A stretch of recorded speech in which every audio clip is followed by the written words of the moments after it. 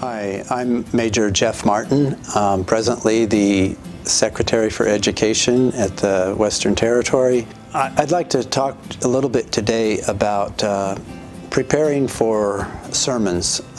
Sermon series are things that I've always thought were a great way to not only do a good job of preparing your congregation, but to actually equip yourself with a greater knowledge of the Bible. Sometimes, if you just preach on whatever comes to mind each week, you don't really get a chance to develop yourselves in areas that you might not commonly go to otherwise. For that reason, I used to, when I was in my corps appointments, I would look at my calendar and lay out all the holidays, and I know I'm going to have some Christmas sermons leading up to Christmas. I know I'm going to have some Easter sermons leading up to Easter. And I know I'm going to have maybe a Valentine's sermon or a Mother's Day sermon. And so I lay out the calendar and put all those down.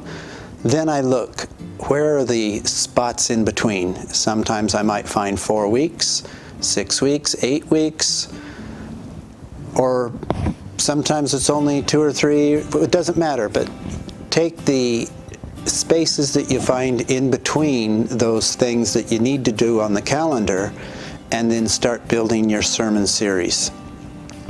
And start looking in places where perhaps you never would have thought of looking if you were just kind of thinking about what to preach about.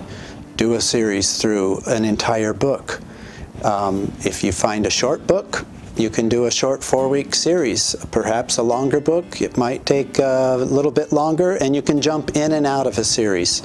So if you take the book of Isaiah, and you've got 66 chapters, and if you want to do a chapter each Sunday, well, you're going to have to chop that up and do your little holiday sermons in between. But you can begin to build your own understanding of Scripture by forcing yourself to do something in a series. Sometimes some passages are not that easy to preach on, but as you begin developing your messages, wherever the message comes from, start with that perhaps Old Testament passage and see what it has to teach you, and then point the people to Christ. So you take that Old Testament teaching and look to see how it points us to Christ. If you're preaching from the New Testament, look for that reference to the Old Testament, perhaps to illustrate your sermons. There are so many beautiful illustrations in the Old Testament that are often neglected. But if you will find that passage that you're really passionate on preaching about that particular Sunday, you want to point the people to Christ first and foremost. But then you'll want to illustrate it with passages from the Scripture, as well as other stories and things you may come up with. But as you preach the Old Testament, you're going to find lots of things that will help you to understand the New Testament better. The New Testament really cannot be understood completely without the knowledge of what's in the Old Testament. So I encourage you to look for ways to begin building your own skills in areas of the Bible that you're not thoroughly familiar with right now.